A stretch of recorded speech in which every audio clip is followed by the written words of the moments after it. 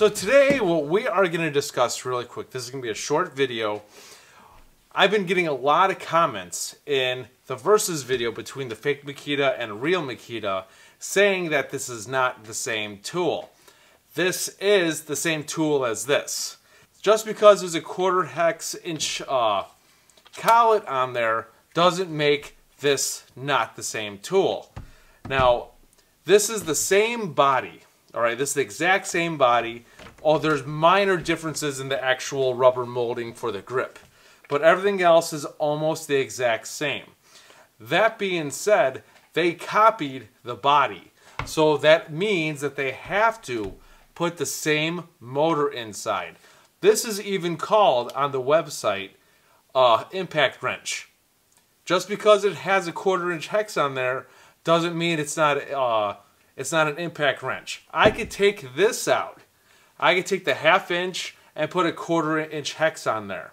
The anvil does not determine if this is an impact wrench or impact driver. It's just common that the 1/2 inch anvil gets put on the impact wrench. So I could swap, if I really wanted to, I could turn this into a 1/4 inch hex impact. I can put a 1/4 inch hex on there and take the 1/2 inch anvil out. These are the same.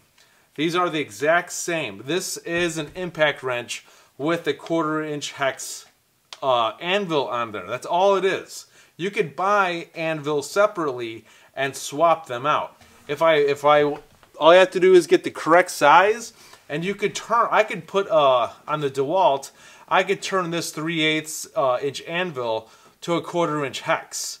So as you can see, the 1/4 inch hex impact from Makita to this one.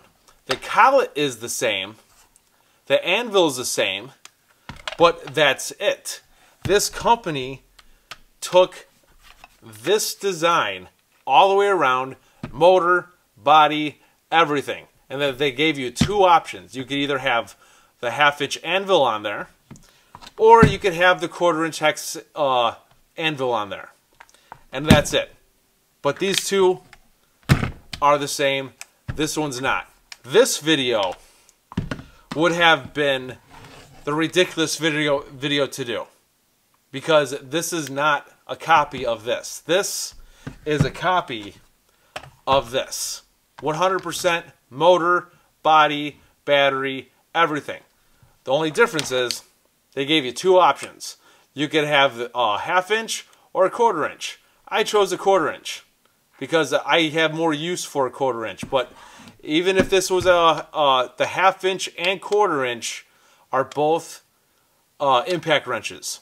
And that's it. This is not a driver. This is the driver.